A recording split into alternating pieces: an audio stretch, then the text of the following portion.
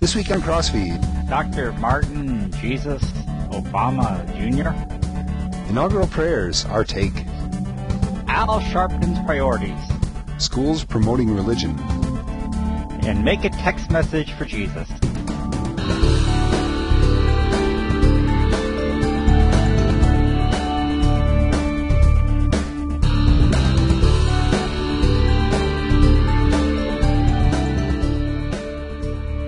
Hello, everyone, and welcome to CrossFeed Religious News. I'm Pastor Dale Critchley, pastor of St. Paul Lutheran Church in Delaware, Iowa.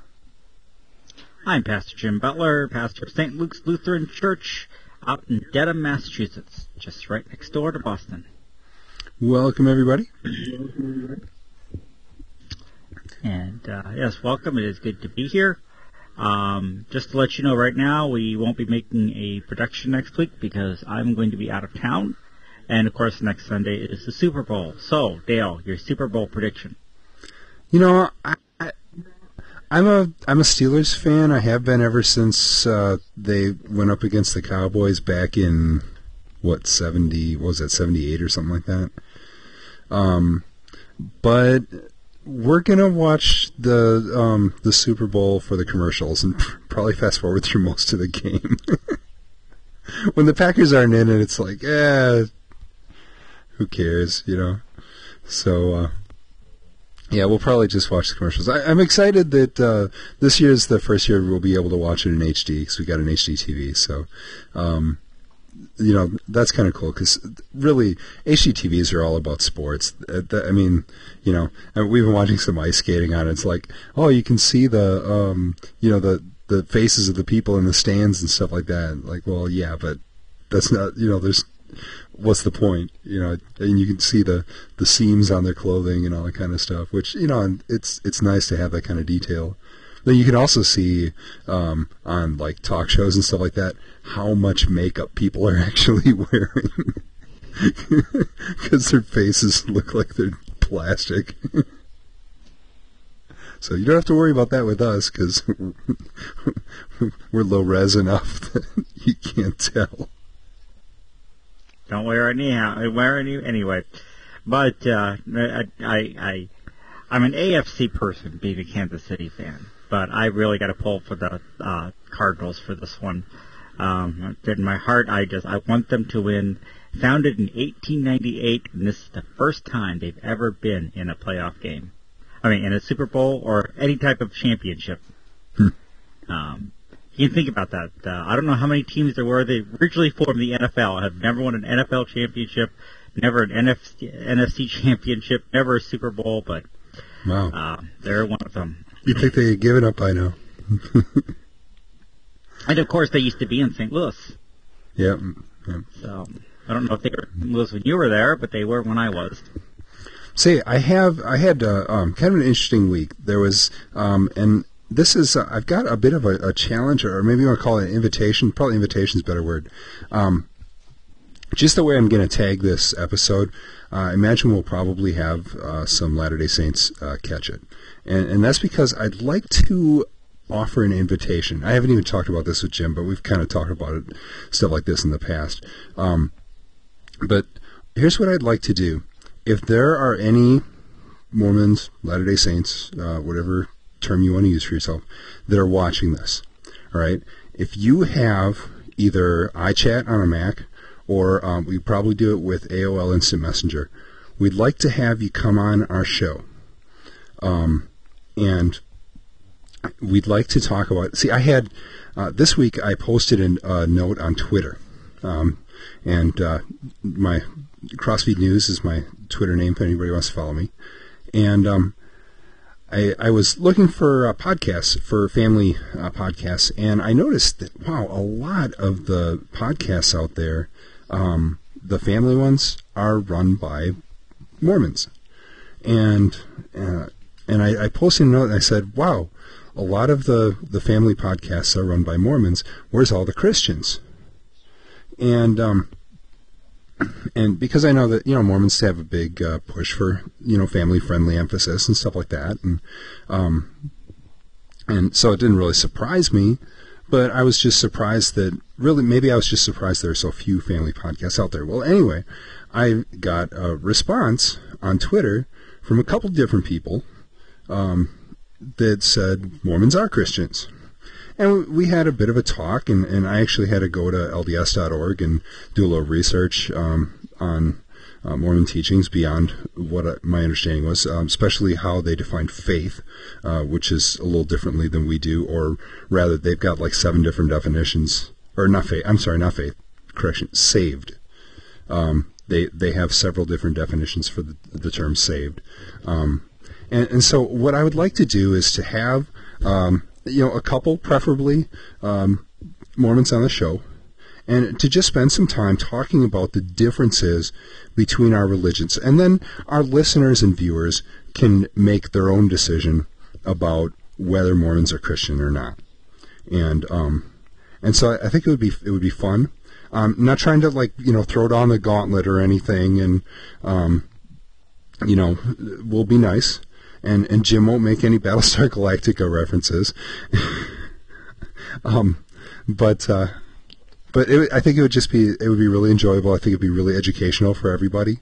And I always enjoy, talking to people of other beliefs and that. And because I've had a lot of Mormon friends through the years and still do, I think that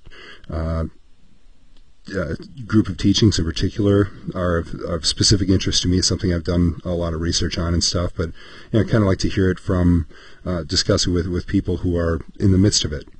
And so if you're interested, and we're specifically looking for someone who is a practicing, Latter-day Saint, not someone who came out of it or something like that. I want someone who is favorable to that, not someone with an axe to grind.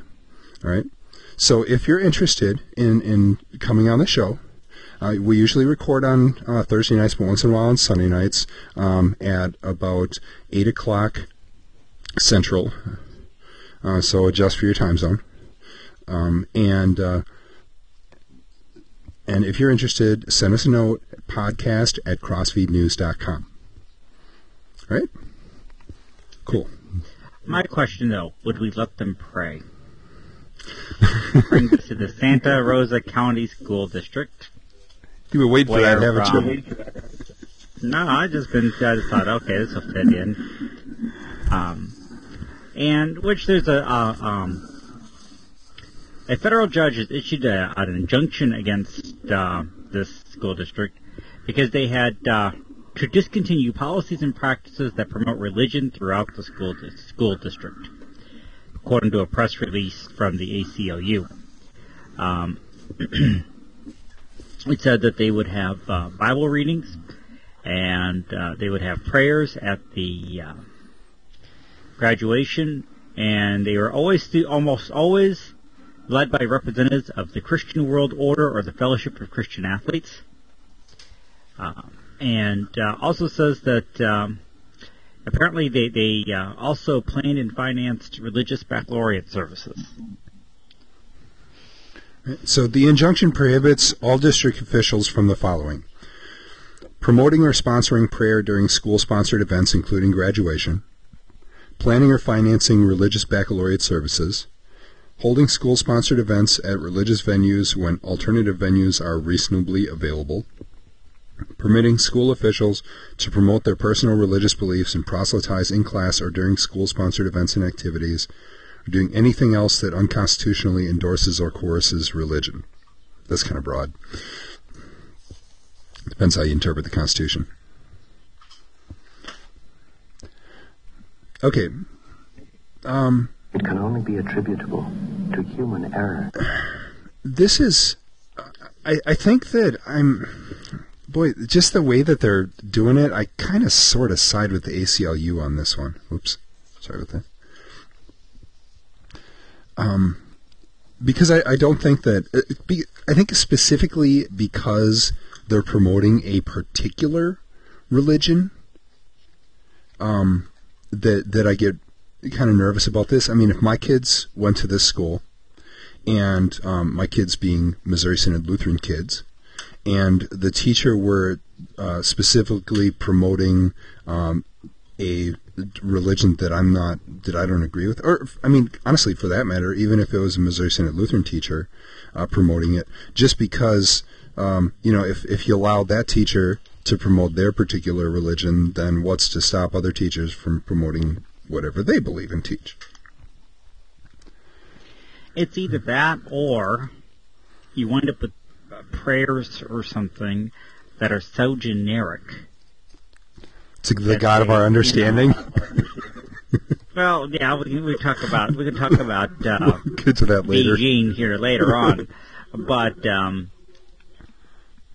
I remember George Will writing in the column about he objects to people who object to prayer in public schools, and he quoted from the prayer of a female rabbi at a graduation in Rhode Island. And I mean, it was... But he quoted a prayer? Yeah. He didn't actually... He said that this was a prayer that was given these people objected to. And it was basically, oh God, whoever you are, we worship you, we thank you for this day, yada, yada, yada. He says, well, what's wrong with that? And I'm like, well, it's just kind of like, why not pray to the great bird of the galaxy or something? There's just nothing there. Flying spaghetti monster.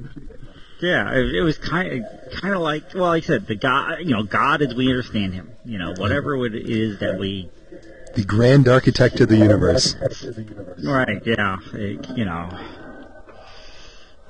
So that would be my, you either got to water it down to the point where there's really nothing there, or you have to be specifically Christian. Mm-hmm. And, and I don't know who the ACLU, I don't know any of the people who they argued this on their behalf or anything. I do recall, though, that many, many years ago, there was a similar case. And in that particular situation, they actually sued on behalf of a family who were Wisconsin Synod Lutheran. And, of course, one of the rules of Wisconsin Synod is you don't pray with other Christians unless you're in complete agreement with them. And they objected then to, these Baptist prayers in their school. This was in Louisiana. And it's interesting because they were called atheists and everything else. Of course, they're Lutheran in Louisiana. God only knows what they thought they were. They're Baptist or Catholic down there,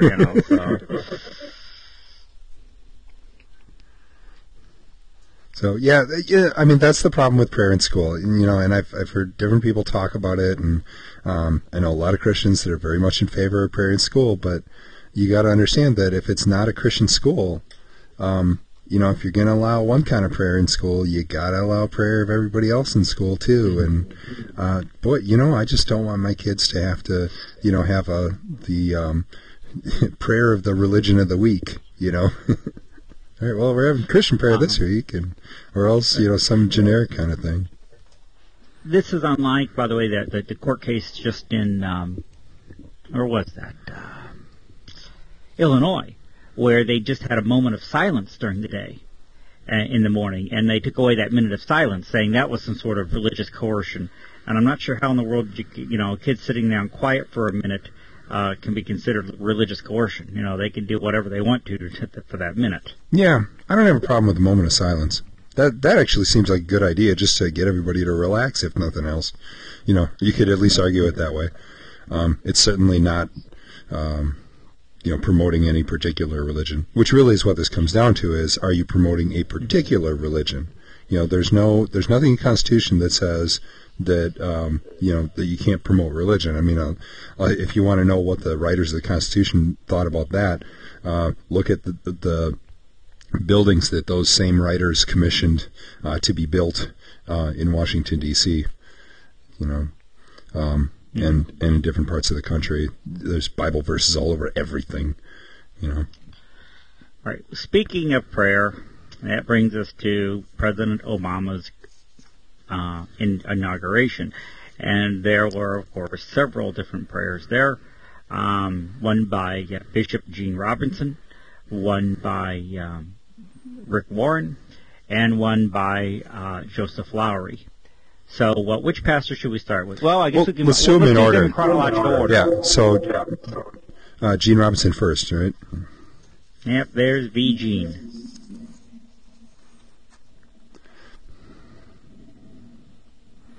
There you go. All right. This is. I'm trying to decide which is the worst of the batch, and I think it was this one. But it's, Well, I would say, yeah. Started on a bad note, ended on a bad note. Yes. Now, yeah. O God of our many understandings, we pray that you will. Stop right there. Yeah. All right. This is a Christian bishop, all right, supposedly. All right. And we're going to give him the benefit of the doubt and assume that he is Christian. I haven't heard anything, while I've heard many unbiblical things come out of his mouth and his pen. I have yet to hear anything specifically unchristian, denying the divinity of Christ or the resurrection or something. But then again, I'm not a real scholar on Gene Robinson either. Okay. He was on Stephen Colbert, and it was a great quote. He says, Colbert says, "Boy, it must have been difficult to navigate through the crowds when you can only move diagonally."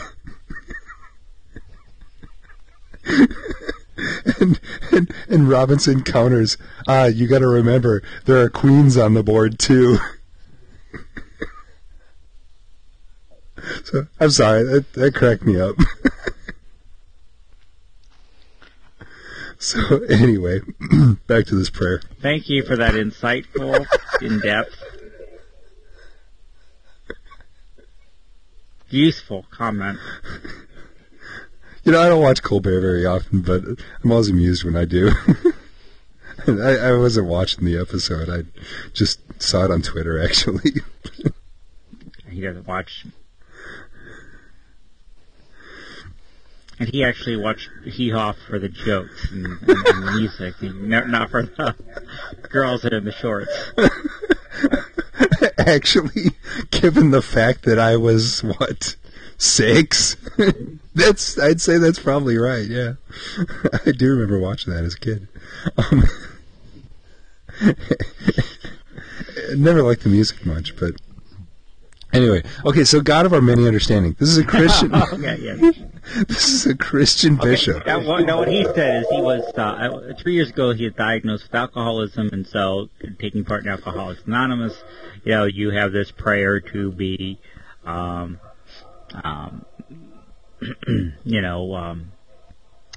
thing I've learned in the 12-step program is this phrase, "the God of my understanding."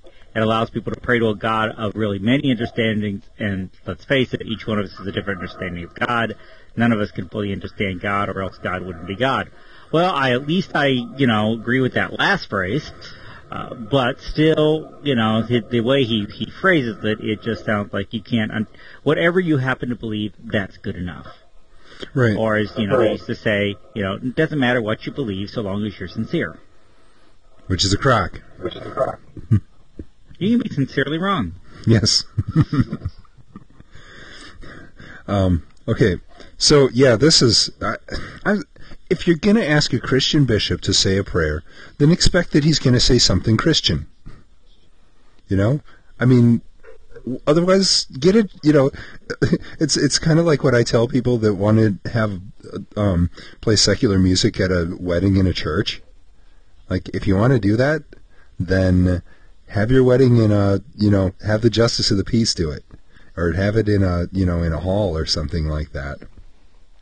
I'm a little more, I'm not quite that blunt about it usually, but, I generally like to say something like, I think that would be a great song to play at your reception, Right. So. Which is what I say as well. And of course, a friend of mine always had the couple who wanted to have John Lennon's Imagine to walk down the aisle too. Yeah. Oh, that's perfect for playing in a church. Yeah, that's right. Well, but Gene Robinson might have liked it now, Imagine there's, heaven, there's no hell, there's, nothing out there. Just this God of our many understandings. Who,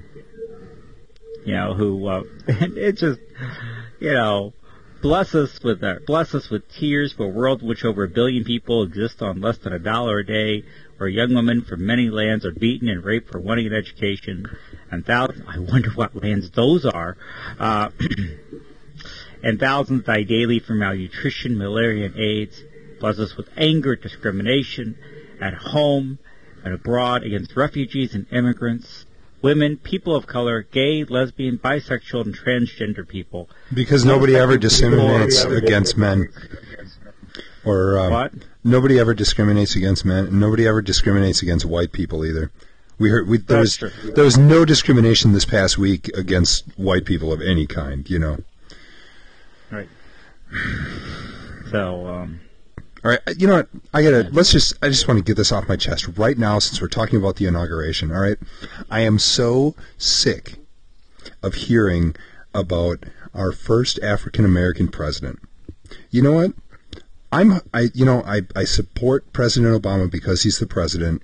I want the best for him. I pray that God would show him his will and that he would do the right thing and act on for the best of the people. Okay. But you know what?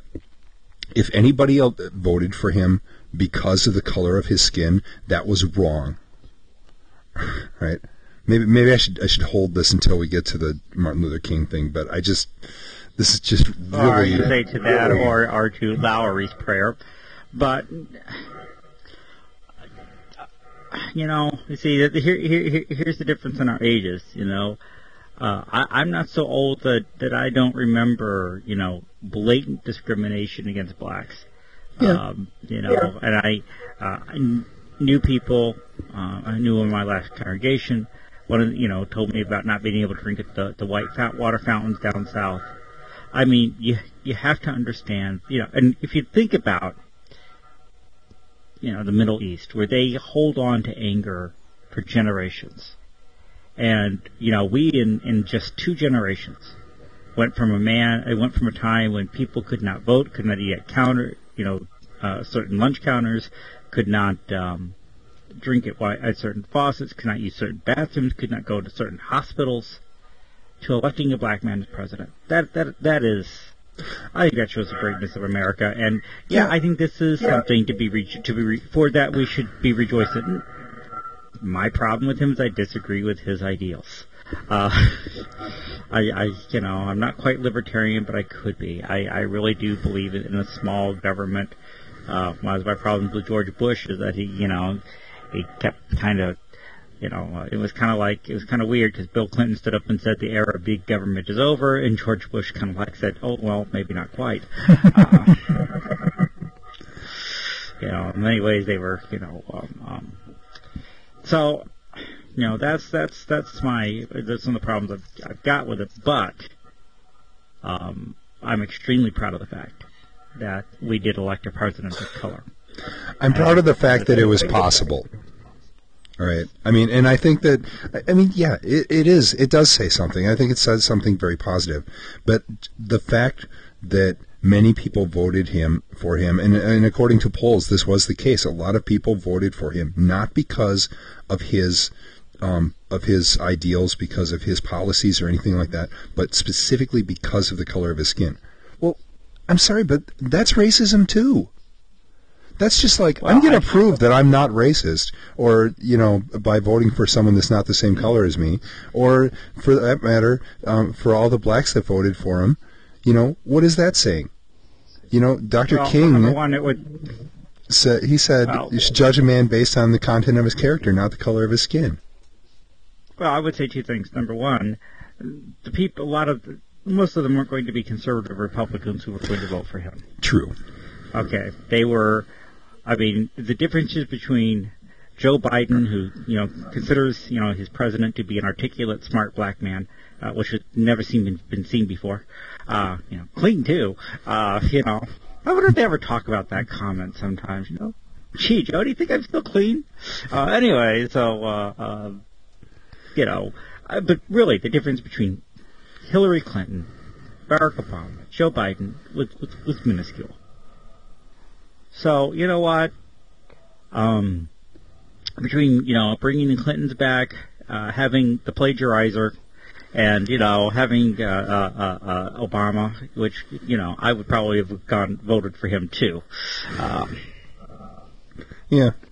Well, there's certain things I like about him, so, I don't know. We'll just have to wait and see. But I don't know. I guess I got tired of hearing it because I kept hearing it over and over and over, and it was just like, at what point is he going to just be the president? Well, it's like, when did Jackie Robinson stop being the first black baseball player? You're right, he still hasn't. So, I mean, and this is something, it is historic, and, it's something, a piece of history. But again, you think Jackie Robinson, even in northern cities had stuff thrown at him. Yeah. When he was playing baseball. Yeah. This is something to be. But back to the prayer. Okay, we're off the subject. Back to the prayer. So let's get back here to Gene's prayer here, or let's move on. I mean, but again, it's just.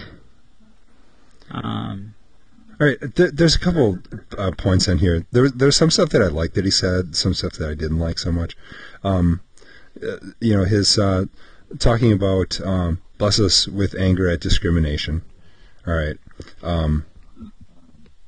fine. All right, I don't agree with discrimination. Whether I agree with for instance, talking about gay, lesbian, bisexual, transgender people. All right, obviously, we've talked about that before. I think that lifestyle is sinful. At the same time, I don't believe in discriminating against people that live that lifestyle. Okay. But bless us with discomfort at the easy, simplistic answers we've preferred to hear from our politicians instead of the truth.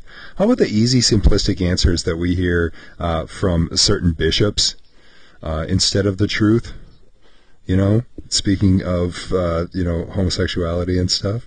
That just seemed really hypocritical to me for someone who has taken the truth and just largely ignored it for the sake of his choice of lifestyle, his prayer for that matter. I mean, God of our many understandings is certainly different from I'm the way, the truth, and the life. And so that just went, I just went, huh? Are you listening to yourself? But I do agree with it says, understanding that our new president is a human being, not a messiah. And there was a great bit on Leno. They were showing different people at the inauguration, and then this guy dressed as Jesus walked in the room. They go, "Is that President Obama?" "Oh, no. But boy, it's easy to mix the two up." The other one I liked is help him remember his own oppression as a minority, drawing on that experience of discrimination, that he might seek to change the lives of those still who are victims. Yes, going to Harvard and Columbia, having lived in Hawaii, Indonesia.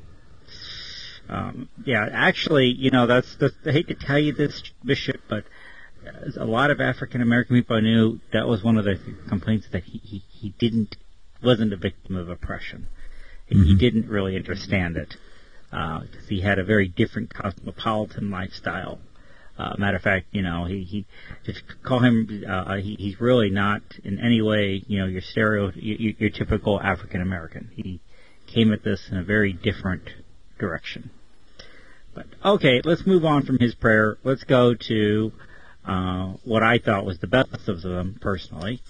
Oh, by the way, last I forget, our buddy there, Gene Robinson, on the blog, The Friendly Atheist, he ranked it as probably the best because it only referred to God 5 times, and it was the most inclusive one out there. In other words, it was the least godly. That's great. So, There's one other line that I just want to mention. Bless us with compassion and generosity, remembering that every religion's God judges us by the way we care for the most vulnerable in the human community, whether across town or across the world. My God judges me based on the merits of Christ, not on how compassionate I am to somebody else. All right. And by the way, every religion's God judges us? Only the true living God judges us.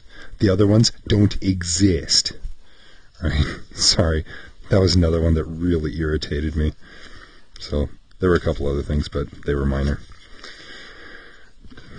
Rick Warren. Let's go to Rick Warren. Now, Rick Warren, I thought, was inclusive in his own way.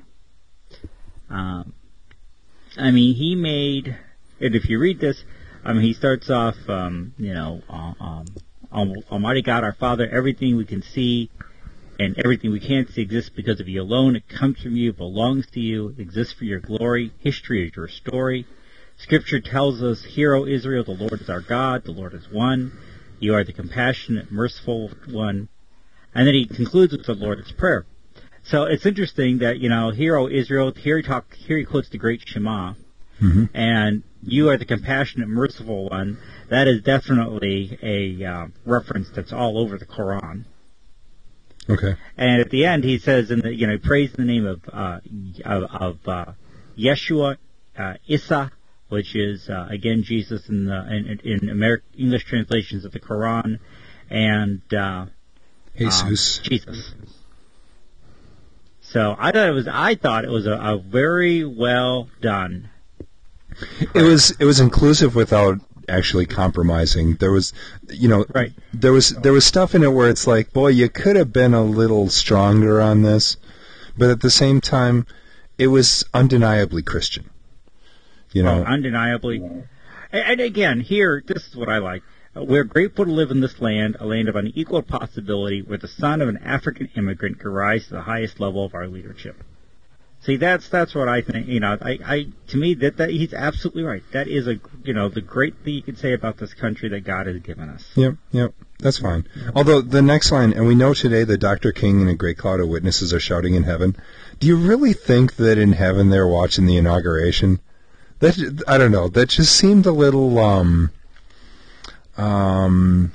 pompous, or not pompous. What's the word I'm looking for? Oh, not pompous. It's a little rhetorical. It's maybe a little bit overblown. And frankly, I've also heard, and I can't verify this. There's at least some question about Dr. King, even though he's a reverend. There's some question about his belief in the divinity of Christ and some things like that, but I don't know. That's a taboo subject to discuss, and I don't think there's enough information on it to be absolutely sure about it. But he was definitely influenced by Cone and his early black liberation theology. I mean, there's no question about that. But that's beside the point. Yeah, but there was, I think my favorite paragraph is when he said, and now listen to this and how different this is from Robinson's prayer, because he definitely kind of focuses again a sort of a law thing, but and he says, when we focus on ourselves, when we fight each other, when we forget you, forgive us. When we presume that our greatness and our prosperity is ours alone, forgive us. When we fail to treat our fellow human beings in all the earth with the respect that they deserve, forgive us. And so, here again, he's talking to the Christian God right there. Because the Christian God is the one who's all about forgiveness. All right? There is no other God that is all about forgiveness the way the Christian God is. And so that I thought was beautiful. He sort of emphasized that the need to look out for others and not be full of ourselves and things like that. Like the other prayers, all three of these prayers do that, but his did it in a Christian way. I mean, he in a sort of roundabout way did it with the gospel. Or at least did it with gospel. I can't really say the gospel. It's not like he, talked about the cross anywhere. But it was, we're talking about God's forgiveness. All right, does God forgive us? Yeah, He does. And because of Christ. And while He didn't quite go that far, there was at least, I don't know. I was happy to see that in there. So, and then there's definitely. Go ahead. It was definitely a Christian prayer. Yeah, I mean the way that he had it. I asked this in the name of the one who changed my life. I wasn't completely thrilled with how he said that. just because it kind of sounded like, well, this is my God, and it almost came across, and maybe just because of the of Robinson's that kind of influenced or whatever, but influenced my perception of it. But it sounded sort of like, this is my God, but not necessarily yours. Which, I mean, was the case with a lot of people, but it just sort of sounded almost like, well, you pray to who you want to, but I'm praying to Jesus, kind of thing. Well, I think that probably was part of the idea. Yeah, you go ahead and pray whoever you want to. I'm going to pray to Jesus. But you know what? Jesus changed my life. There's a little bit of a personal testimony. And again, I think, given the situation, I mean, to stand up and, to say, I pray this in the, in the only name worth praying, and that's Jesus, and, because he's the only God. I mean, if you go overboard with making it exclusively Christian, then, I think it's a hard thing, I think, but he made it what was clearly a Christian prayer, and clearly I thought a good confession of Jesus. Yeah, and I liked how he did Jesus' name in the different languages. Just because it was sort of like, all right, not only is Jesus my God, Jesus is for everybody, regardless of who you are or what language you speak. So, I kind of like that too. So, and then there's Joseph Lowery. Now, I gotta admit, this was probably, now I didn't watch the inauguration. This probably had to be a very deeply moving day for him. I mean, when you think, he did walk with Dr. King, and to have, a black man elected president,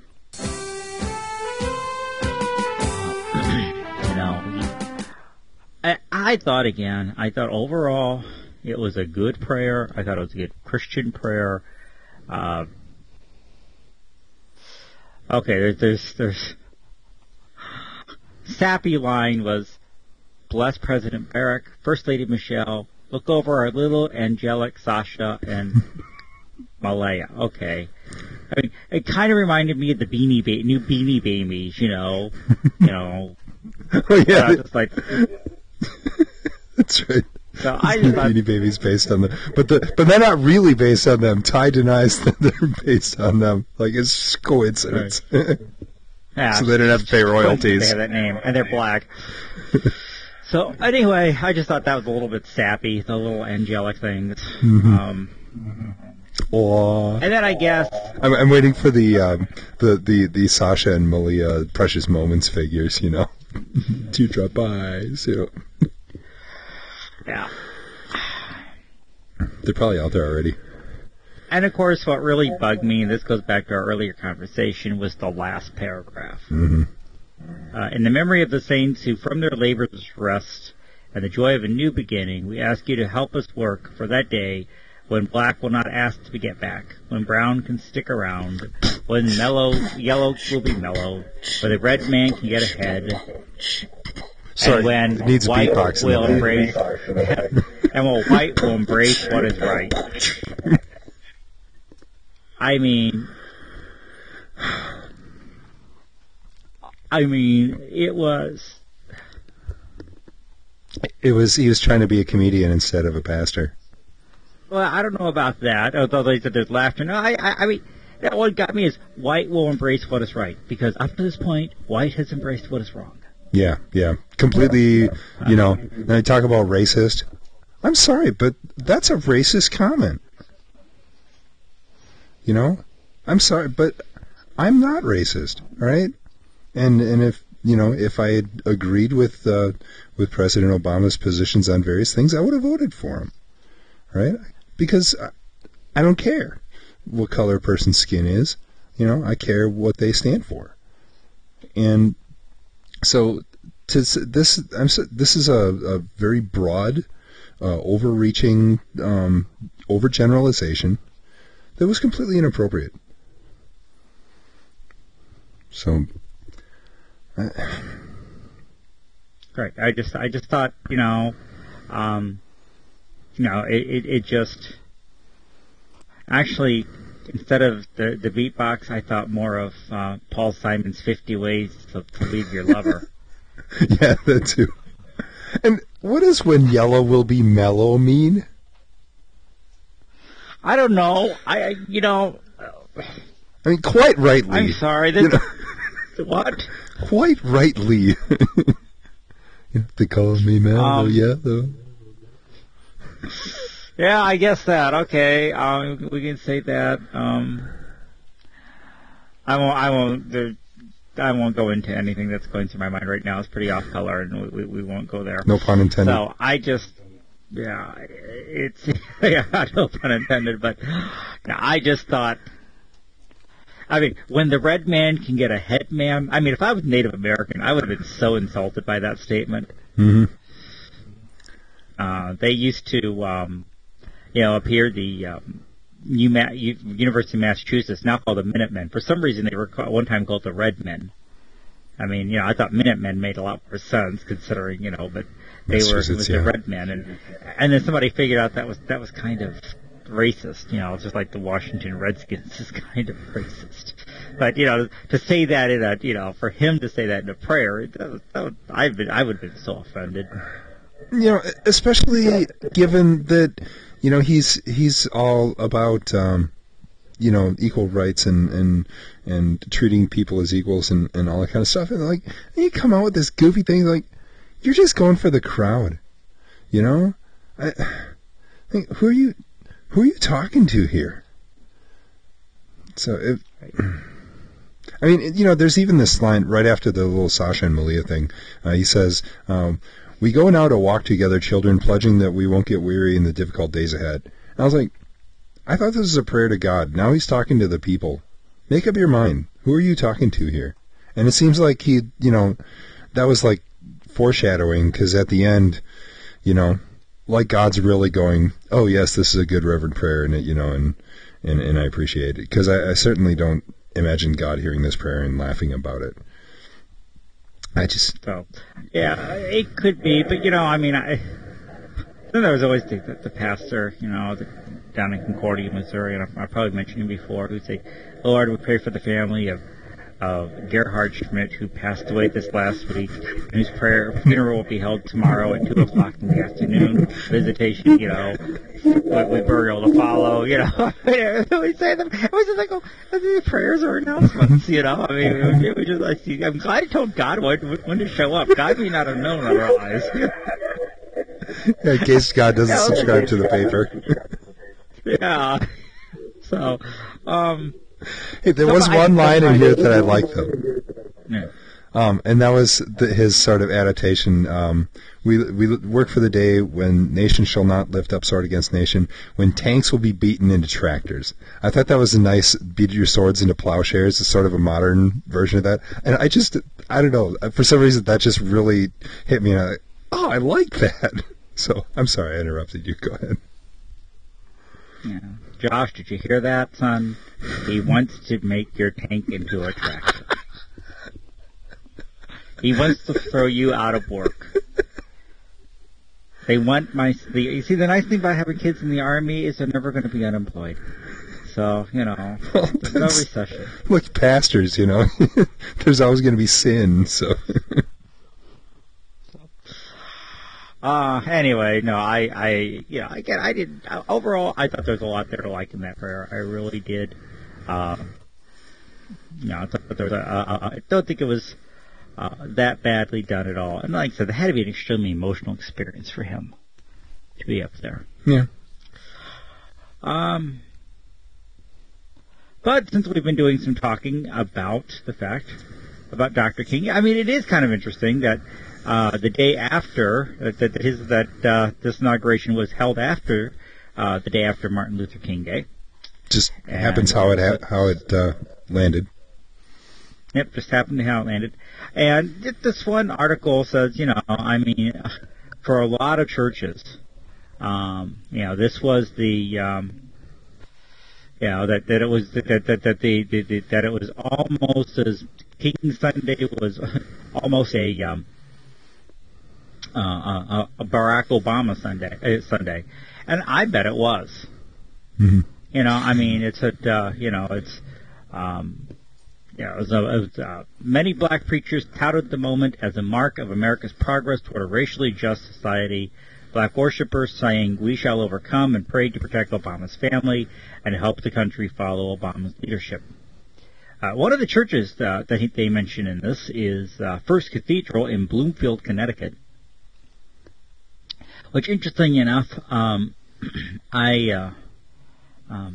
it said more than 300 people filled the pews. I think that's probably off. I think it should be 3,000 if it's the church I'm thinking of there in Bloomfield, Connecticut. Big, huge church, black church. Went to hear John Maxwell there. And, I can, again, it had to be. The fact it just happened to fall right next to each other, the symbolism was just too obvious. Mm-hmm. Okay, you can go on your rant now. Well, I already did. See, that's the beauty of this. I got my rant in. Just except for the fact that,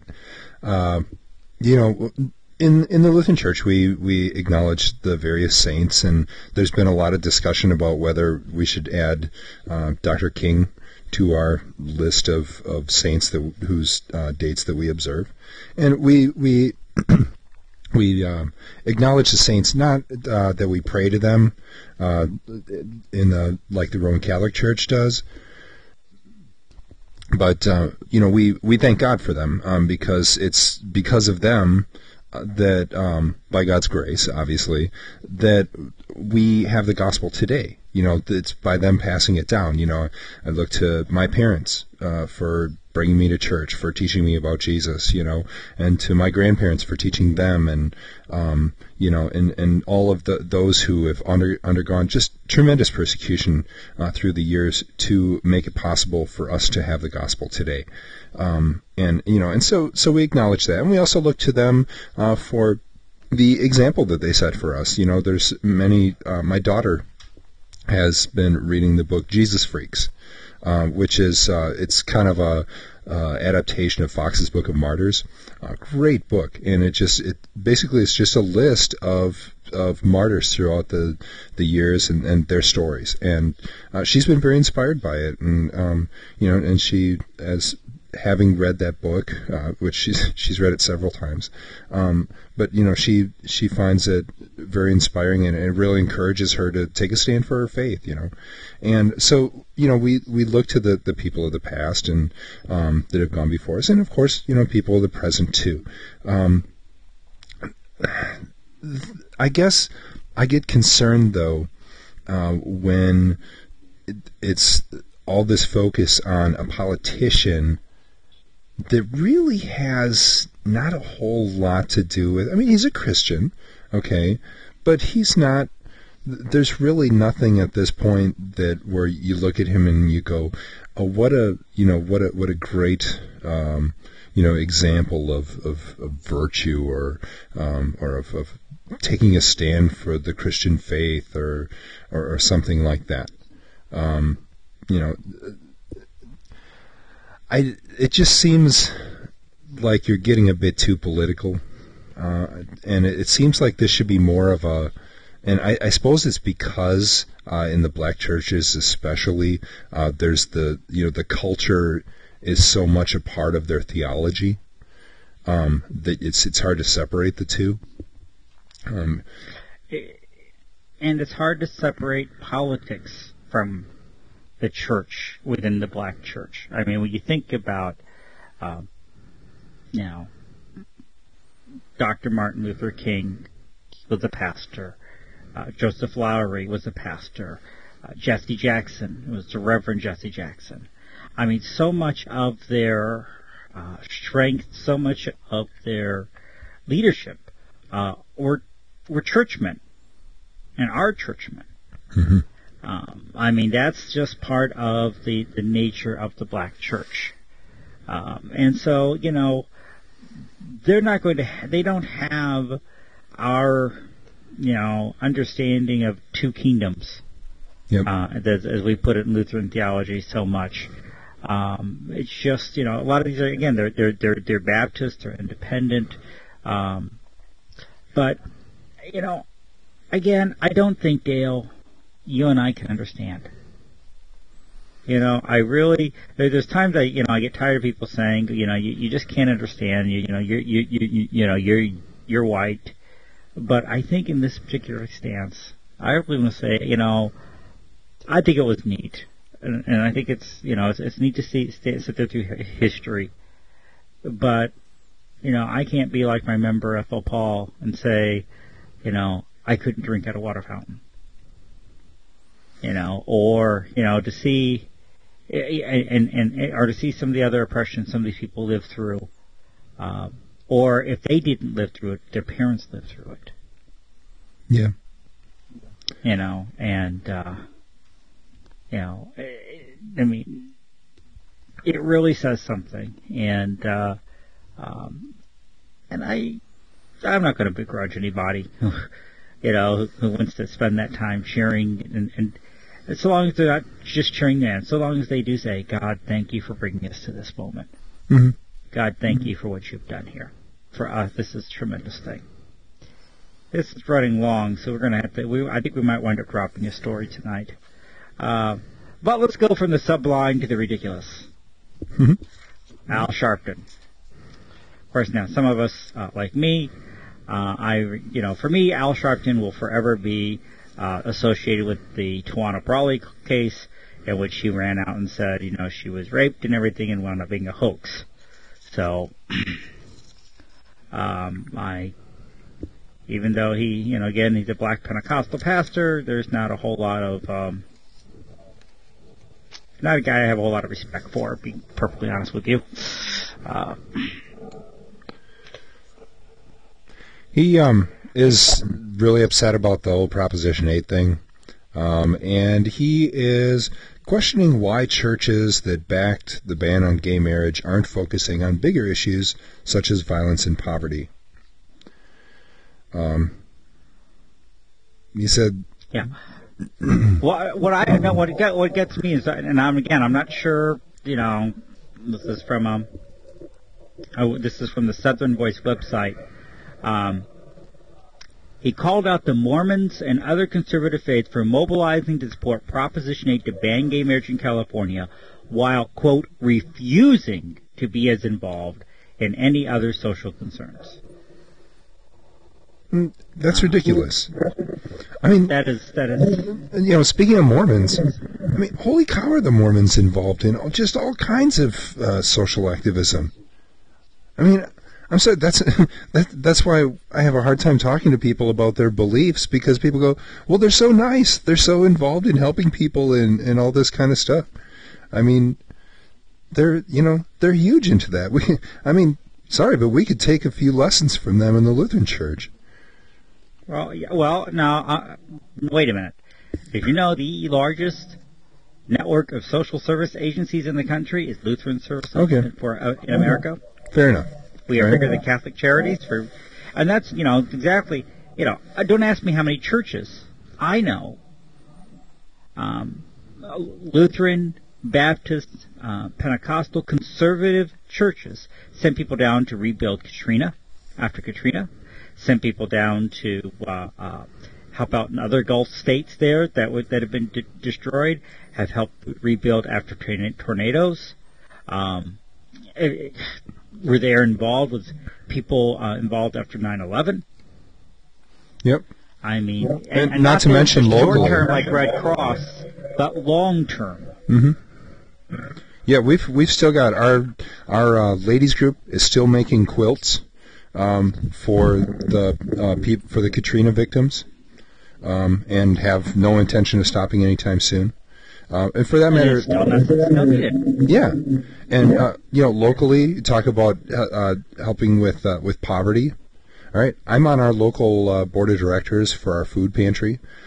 Just our little town of the nearest decent sized town. By decent size, I mean about 5,000 people. It has two food pantries. All right, because there's one of the local churches has their own, and then there's also the community one that works with social services and stuff to get people connected to it, and but it's run by the churches, all different churches, and here in Iowa we don't have any black churches, so talking about Sharpton, But, Right. I mean, but people are concerned about that. And you know what? Our food pantry has so much food that they're actually saying, all right, hold off right now because we don't have any more room for food. We can't even get it all on the shelves. All right, why? Because you can ship it out to us. Well, there's other places around that we give it to. I mean, but still, the point is, they're caring, they're involved, and then this last paragraph, he said, "There's something immoral and sick about using all that power to not end brutality and poverty, but to break into people's bedrooms and claim that God sent you. Nobody broke into anybody's bedroom. Nope. Nobody made a claim that God sent them. Nope. And What for they that did matter, believe is, they're not even stopping anybody from whatever it is they're doing in the bedroom. This isn't about what they do in the bedroom at all. It's about redefining marriage. right. And the other thing gets me. I mean, it's like, wow. And this is kind of making me kind of, ending here from or talking about what we began earlier. When you talk about Rick Warren, he was attacked because they didn't want him there because he had supported, Proposition 8. But who was one of the leaders in the evangelical world in dealing with situations like World AIDS and getting the evangelical churches involved with it, and dealing with poverty and world hunger and global warming and other issues?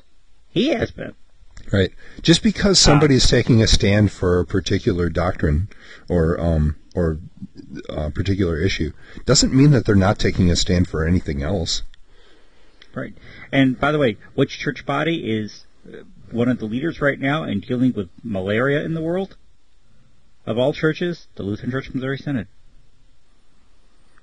We're partnering with our brothers and sisters in the ELCA and with Ted Turner of all people to fight malaria, throughout the world. Which you remember, Yay, Ted Turner. Gene Robinson was concerned. He wanted us to fight malaria. Well, we're already out there doing it. So, that I mean, I don't know. I just can't stand straw man arguments. When you make a caricature of something, you set up your straw man and you knock it down. Which really shows nothing. But that's okay. I mean, I'm sure he, there's another Tawana Brawley out there waiting for him. This is the same guy too who, complained about the Koreans coming into the black neighborhoods and, whipped the crowd to burn down a Korean grocery store. So he's not a guy I have a whole lot of respect for. Yeah. Sorry. What about, I'm sorry. I guess I could turn this around and say, all right, Mr. or Reverend Sharpton, okay, why are you so concerned about these social issues and completely ignoring moral issues? Same thing. Which, actually, they're tied together. Mm-hmm. They really are. They're very closely, and but anyway, it is. We've been going after this thing for almost an hour, so we better end it up before this episode gets way too long here, and we'll pick up the texting for Jesus some other time. Okay. Dale and I have given a lot of opinion tonight. I mean, talking about the prayers, talking about Dr. King, talking about. Actually, I think we could have just dealt with the inauguration and Al Sharpton and the thing. I think we had enough of a show just on that. The three prayers were almost three stories themselves. Yep.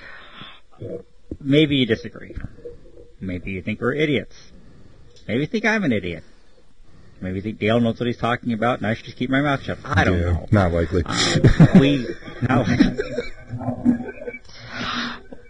What is your opinion? What did you think of the prayers? What do you think of? Maybe you're a fan of Al Sharpton. Like your comments at CrossFeed News at podcast@crossfeednews.com. Once again, podcast@crossfeednews.com. Your input, your thoughts would be really valuable in all this, because we dealt with some pretty controversial stuff tonight. Yeah, and we threw a lot of opinions around. As pastors, we're called to, to proclaim the word of God. And if we were in the pulpit, we wouldn't. Obviously, we preach differently than this, but on the show, we throw opinions around because it's a show. It's not this isn't a service of the word kind of thing. And so we offer our opinions too. But we value your opinions. We are pundits. There you go. We're pundits. This is a show where we are, this is an opinion show. We are pundits. Like the McLaughlin group, we don't argue with each other all the time and yell and talk, Hey, we did get a comment this week. We did. On YouTube. Referring to our last episode, which I was surprised because usually the episodes have to be up there for a little while before they get some traffic. But from Analyzing Funny is his name, and he said, first of all, "Hi diddly ho neighborino," which would be a reference probably to the Simpsons, stuff in our logo, and hopefully sees us not so much as a Ned Flanders type or Reverend Lovejoy for that matter. But then he said, we were talking about the Scientology deal with the guy that had that goofy outfit on, and he said, "Hey now, Angry Gay Pope rocks. He is very smart, and Scientology just hates that." So, still no real intellectual comments on YouTube, but I thought it was kind of funny. So, Analyzing Funny, if you're watching this, thanks for the comment. Really appreciated that. Yeah, we like that one. Needed a laugh. Hey, everybody take good care, and we'll catch you later on. Yep. On our next episode. Good night, everybody. God bless.